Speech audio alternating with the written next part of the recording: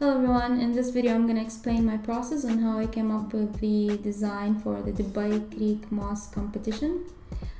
This competition was done by Emaar in April of last year. The competition ended I think in May, and they announced the winners in September. And yeah, I did not win this competition, to be honest. I wish I did. I could have used the money. But I wanted to explain this design because I don't think architects explain their concepts a lot for some reason, and I was thinking it would be like a really good case study on how to approach competitions maybe in architecture, or even because it's like a mosque design. So maybe if you want to design a mosque in the future, you might be able to like maybe learn something from this design. So before we start, let's check the design brief. So this was their design brief, which they gave all the people who wanted, or all the firms. No, actually everyone can get this this PDF. So if you want to compete, you have to have the design brief to know what you can and what you can do, and what are the rules and regulations and blah blah blah. So it was in April 2018. So first of all, they just gave like key facts on the Dubai Creek Harbour, which is like it's a development kind of thing. So they're doing a development for a harbour in Dubai, and there is this tower by Calatrava here, which is like a huge what do you say? I didn't say monument. I would say a huge tower, I guess. Anyway, so Calatrava designed this tower, which is like basically there's a plaza underneath, and it's like a shopping plaza or something. And they really wanted a mosque beside the plaza or the tower to like complement each other. So the mosque, if you're looking from the site plan, it's actually in here. So we have the metro Dubai is going to pass through here. You have this key point, which is the Dubai Creek Tower, and this is the Dubai Creek district, where like most of the people who are actually going to pray in the mosque, I think, are coming from here. I'm not really sure. They gave a bunch of case studies, like if you wanted some inspiration. There's like a mosque. I've seen this mosque somewhere, I don't know where. Oh god. Anyway, so there's this mosque here. There's like so many ideas. I mean, just a little bit of ideas on like what type of architecture they're looking for. So I can tell that they wanted something modern. They didn't want anything really traditional. You have to think about these the wind towers for your air circulation and the humidity, because the weather in Dubai is really hot, and it's insanely hot, to be honest. And especially like in June till August, no, not even June, I think it starts at May. From May to August, end of August, it's insanely humid and it's really hot in Dubai. So you have to be careful about when you're designing something, is to consider these things. So the most important thing that you have your site plan, you need to know the dimensions of the site plan. So it was 185 meters by 120 meters. And because we're designing a mosque, the most important key is to know where is the direction of Mecca. So Mecca is like the direction of all the prayers. So we pray 5 times a day, and when we're praying, we have to know where Mecca is so we can face Mecca when we're praying. So this is a really important thing to know when you're designing a mosque, is where is the direction of the prayer. So we can see that there's like a connection bridge here going to another park, and we can see there's another connection bridge here which is going to the plaza. So they just gave like a few site sections here to understand your project site extent. So every site in the universe, there's always an offset, so you cannot build like on the edges. You have to have an offset from it. So it really depends on the site. You have to read the regulations of the site, how much is the offset from the site borders.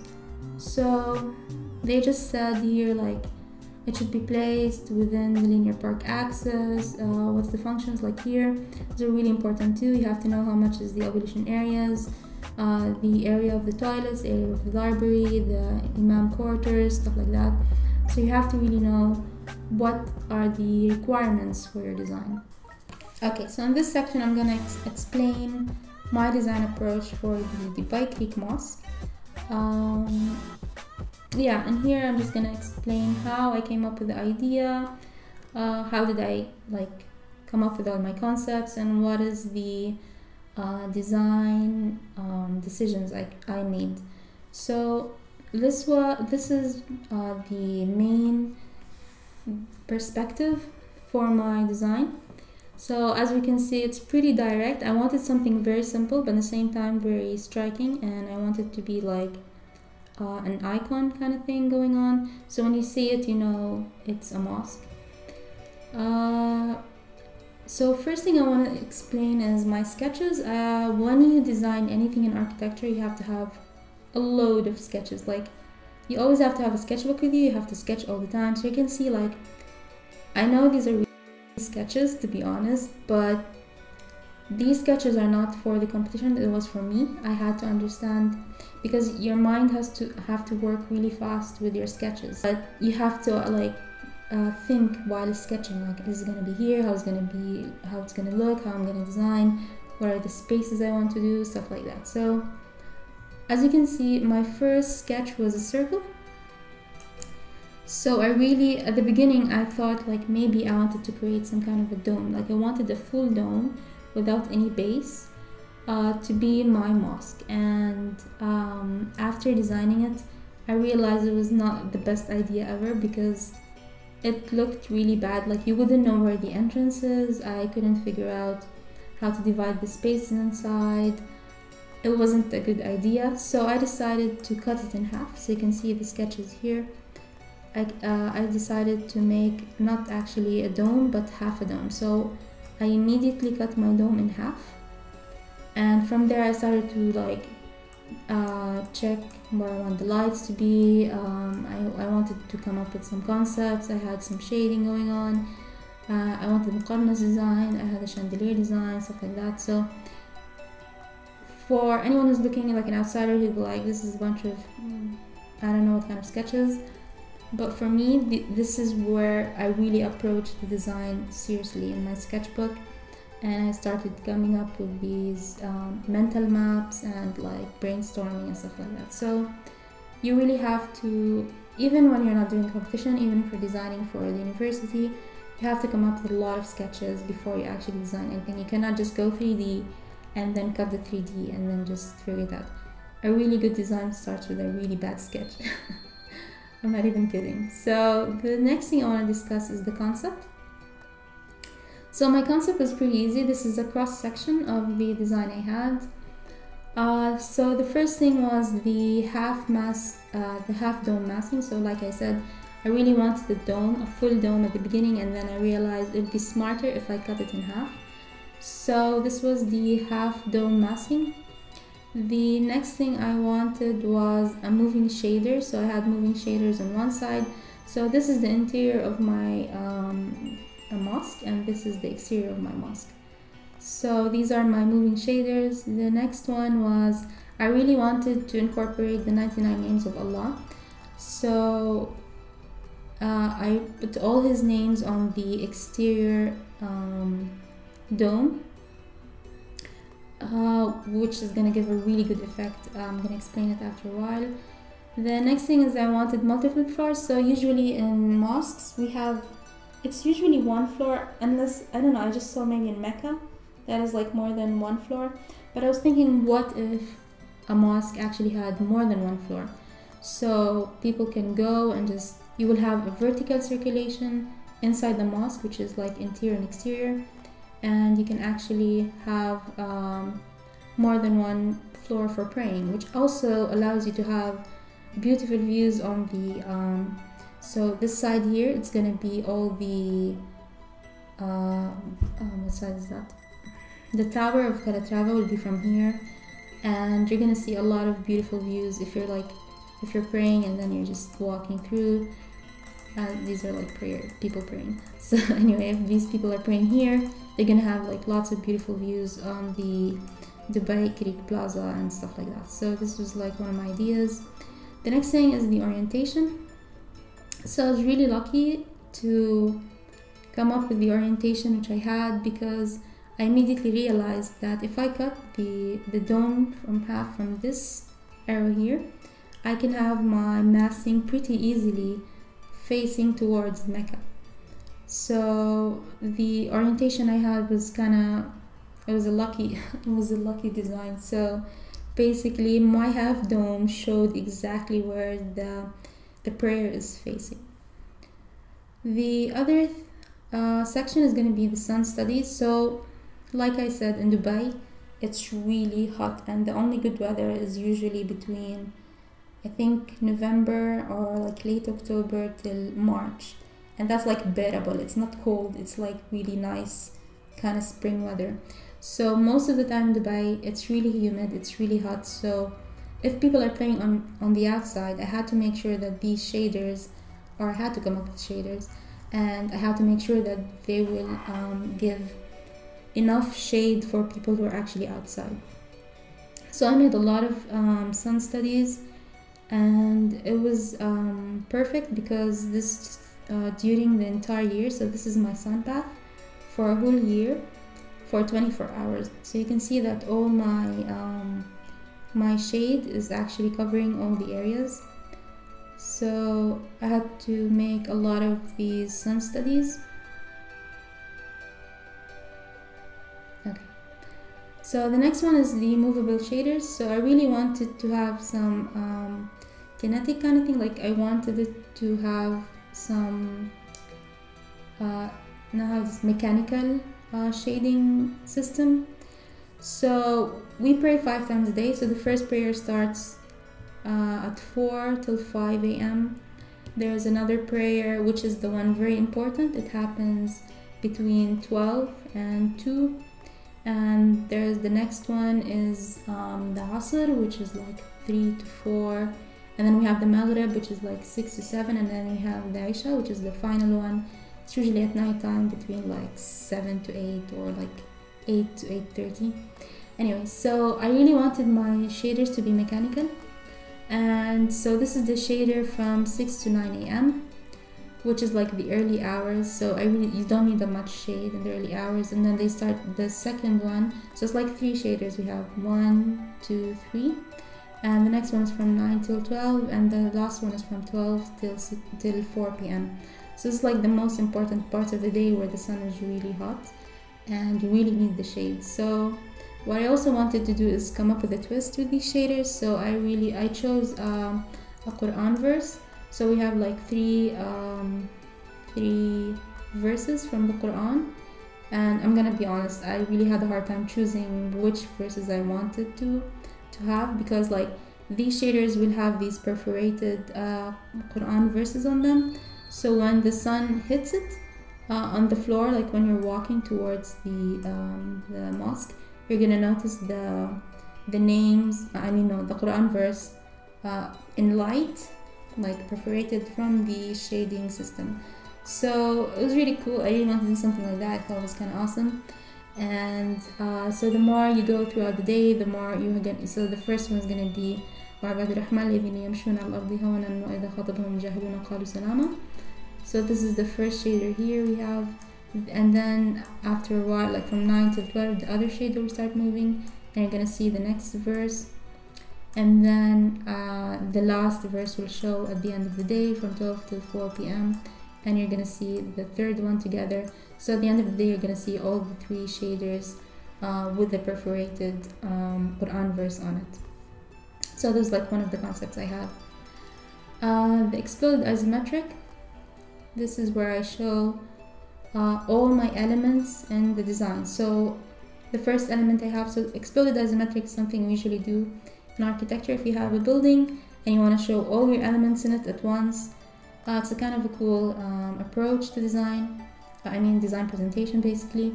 So the first one I had is a full curtain wall for the half dome, and it's also an entry point for all the levels. So if like there's vertical circulation, so you can enter these levels from outside and from inside the mosque. The main entrance is from here. We have the women's prayer hall in here, and then we have the wudu and toilets and men toilets, and also the toilets here. The wudu is basically ablution, so before you pray you have to do the wudu.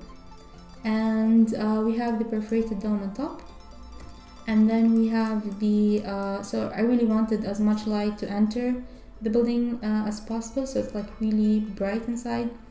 And also I wanted the names of Allah to be perforated, so the outer shell, as you can see here, it's perforated. So there's also this concrete, so this is translucent concrete, so there's concrete outside the perforations which lets the light in. So it's a type of concrete that it allows the light to go in the building. And at night I really wanted it to make the light actually go from the building to outside. So when you're outside the mosque, you can actually see the names also during the night. So this is the half dome with the 99 names of Allah perforation. The mihrab, we have it here. So the mihrab is basically where it's like mostly decorated, and this is where the imam usually stands to pray. And we have the imam stage. So the imam stage is like during Fridays, the imam makes a speech there. And under here we have all the prayer hall plus the praying floors on all 5 levels. So the last thing is I want to talk about my minarets. So I had a minaret design. I had almost 6 minarets, I think. So the minarets, I wanted them to be functional, so they had a pretty simple design. I had the library and Quran teaching rooms on both these levels. I had the imam and the muaddin quarters. I have the office and the admin office.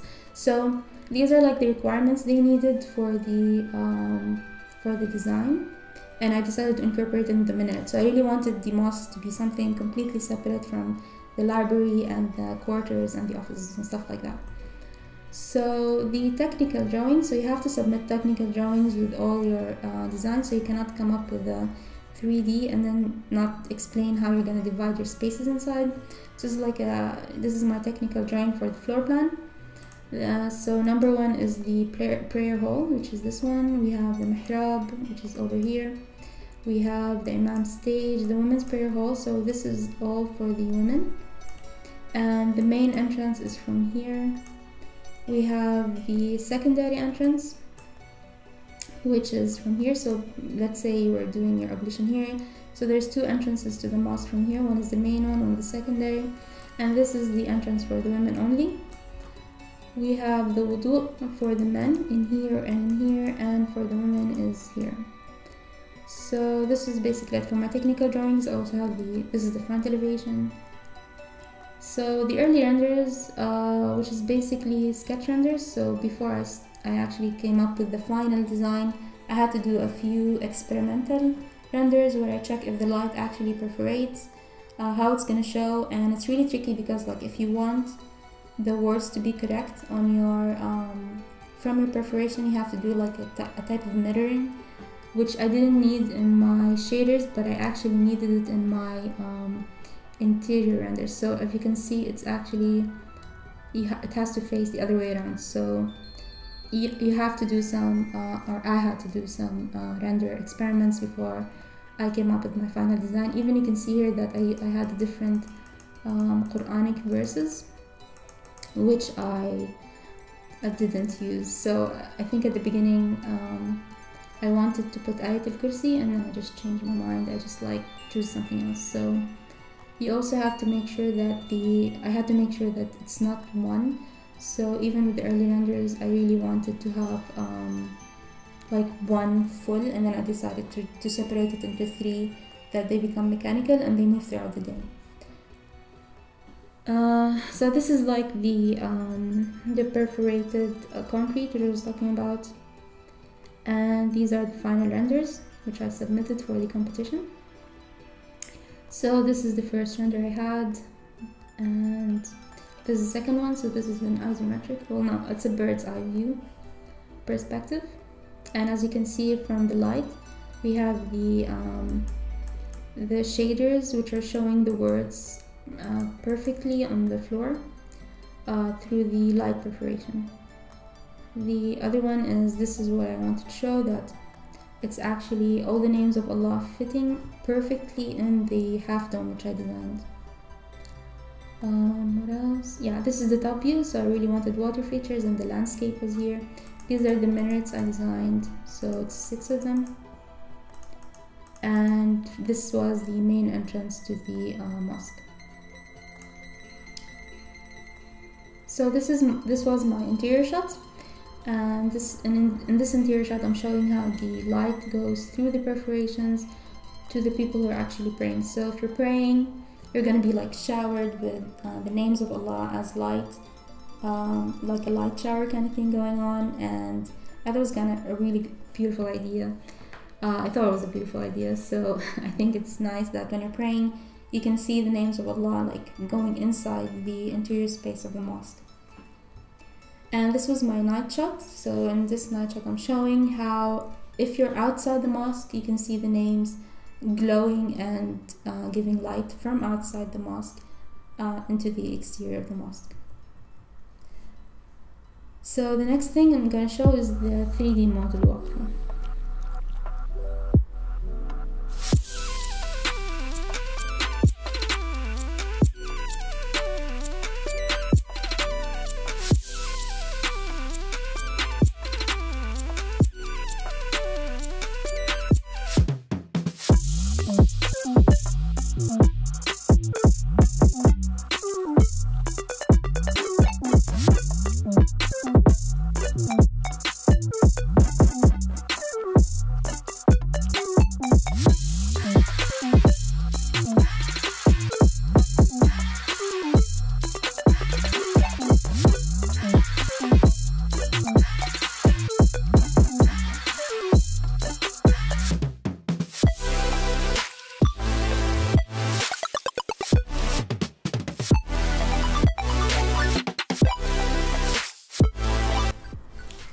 So anyway, that was it for the Dubai Creek Mosque.